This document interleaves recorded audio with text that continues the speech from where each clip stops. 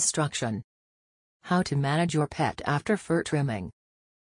Always get your pet back to your home in jet box or transport box, as this reduces chances of asphyxiation in pet. Feed liquid diet or supplements after your cat is awakened from restraint anesthesia. Feed regular diet after 4 hours from restraint anesthesia or when your cat is fully active.